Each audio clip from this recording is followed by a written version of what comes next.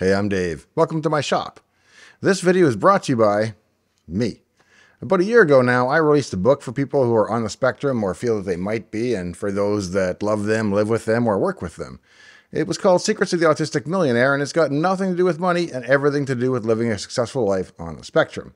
Be sure to check out the free sample at Amazon using the link in the video description. I haven't released much content on the ASD side of things this year, as I've been busy writing a follow-up book intended for people who might have some of the light symptoms of ASD without them rising to the level of a disorder, or what they used to call Asperger's or Asperger's Light or PDD. I thought I would run some of the topic drafts by you here and get some feedback from you in the comments. What do you like? What do you disagree with? I changed the name of the Autism Focus channel to A Little Bit Autistic, in case you've noticed the change. I'm going to release this one video on both channels, and then, now that people know about it, I'll keep the ASD content on the other channel. So if you're interested in topics related to ASD, please make sure you subscribe to the channel A Little Bit Autistic. Today's topic is the telephone, something that I struggle a great deal with. It's not like I can't talk on the phone or that I stutter or clam up. I'm just not good at it, I really dislike it, and thought I would take an introspective look at why that is. And here's what I came up with. Hating the telephone. I avoid talking on the telephone. I dislike people calling me, and I'm uncomfortable calling most people. It's not much better when I know the person either. Even speaking to my wife on the phone feels somehow stilted, remote, and disconnected. In an emergency, if it were practical, I would prefer to email 911. Come to think of it, I do pretty much everything by text or email these days, from purchasing my house to having my cars restored to dealing with insurance agents or even buying football tickets. If a phone call needs to be made, I'll often ask my wife to make it for me, and if she cannot or will not, a genuine fear of dread can come over me if it's going to be a complex call. When I was at Microsoft, one of my earliest friends and managers there, Mark TA, made a deal with me. He said that if we were ever talking on the phone and wanted to end the call, we could just say goodbye and do so without any fanfare. It was just easier, he argued, than doing that dance people have to do at the end of most social phone calls. Lucky for me, I was terrible at that dance. And to this day, I'm still not sure whether this offer was for his benefit or mine. People with autism may have difficulty using a telephone for a number of other reasons, some of which may even seem paradoxical at first.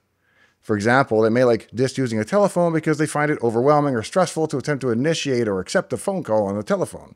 Perhaps that's because they're not able to see the person with whom they are talking, and they have difficulty not being able to see the nonverbal cues such as facial expressions and body language. In my own case, because I'm never quite sure when it's my turn to talk, it can lead to poor conversation flow at best and create confusion at worst. As a contrived example, somebody might make a statement as banal as, "I believe in discount bus passes for war widows." Now, there's an implied social contract amongst the neurotypical whereby if somebody makes such a statement that calls for a prompt response, they expect an immediate agreement, such as, "Yes, of course."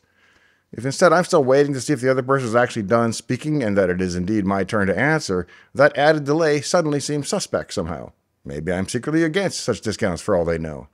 Such a mistake can create a misunderstanding, and somebody with ASD might even then have a hard time noticing the sudden discomfort in the other party. Or if they sense it at all, they might be oblivious to the reason why it happened. These misunderstandings may not occur during an in-person conversation because the listener with ASD may get whatever the prompt is via the speaker's facial expressions or body language. So where's the paradox? Well, it lies in the fact that the very people who have the most trouble reading out-of-band social communication channels, such as facial expressions and body language, seem to be at an even greater disadvantage without those very clues. If they can read them only poorly, why would they still create a marked deficit when absent? Perhaps this all goes back to mind blindness and how difficult it can be for some people to construct their theory of the other, which is to say, what the other person is really thinking. On the telephone, there are numerous techniques that neurotypical people consistently use to communicate nonverbal cues in a telephone conversation, and they are only available partially or not at all to some people on the spectrum. The following are but a few examples. Tone of voice. The speaker's tone of voice can convey a wide range of emotions such as happiness, sadness, anger, and excitement. Many other nuances such as sarcasm are conveyed this way as well. Pitch. Changes in pitch, which might escape the person on the spectrum, can imply many emotions. They can also communicate the listener's base level of enthusiasm or boredom. Volume. The volume with which a person is speaking can convey enthusiasm, frustration, or even an implied need to keep the information confidential. Volume can also be used to emphasize a point of conversation. Changes in inflection, such as a rising or falling intonation, can reveal the speaker's emotional state as well. They can be used to imply that a statement is actually a question or should be answered or challenged, and all of these cues can be missed. If an eyebrow is raised quizzically in the forest and nobody is around to see it, does it make any noise? Well, it doesn't on the phone. Pauses. Pauses are often inserted into speech to indicate hesitancy, emphasis, incredulity, or, as noted earlier, to seek confirmation of a statement. Pacing. The speed with which a person speaks, as well as changes in that pace, can indicate excitement or enthusiasm. Fast pacing might also be used to indicate a need to break the conversation off short due to some other pressing need or commitment.